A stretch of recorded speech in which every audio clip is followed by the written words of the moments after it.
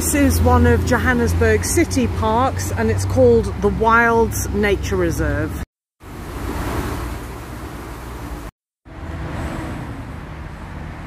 So we are here and we're going to go up to the sundial and ostriches and then we'll come back round here and we may cross the bridge, and you can actually walk right to the end there along the whole ridge and get a beautiful view.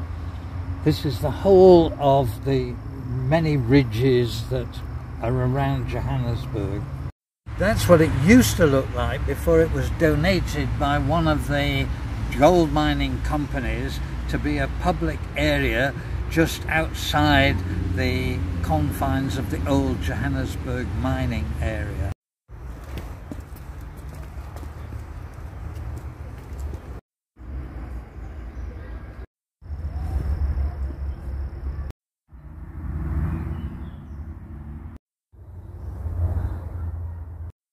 So the sculptor James Delaney has made 67 of these owls, which he's put in the trees.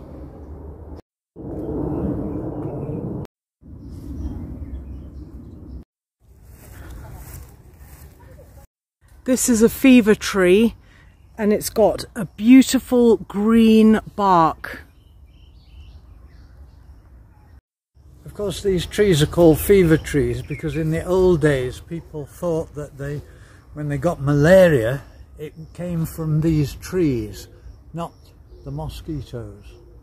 So you can see the ridges running across here east-west. That's the St. John's School, a very old school designed partly by Herbert Baker, and the two ridges, parallel ridges, run east-west. And the outcrop of gold is over the other side of that far ridge with the telecom tower on the top of it. The landlords used to occupy this ridge because the air was nice and clean. They were the owners and managers of the gold mines, which are down over the horizon, down in downtown Joburg, where the mining camp was. I only count the sunny hours. But they're the only ones that do count. This is morning glory. Otherwise known as convolvulus. Okay, that sounds really unpleasant. Is that what happens in the morning?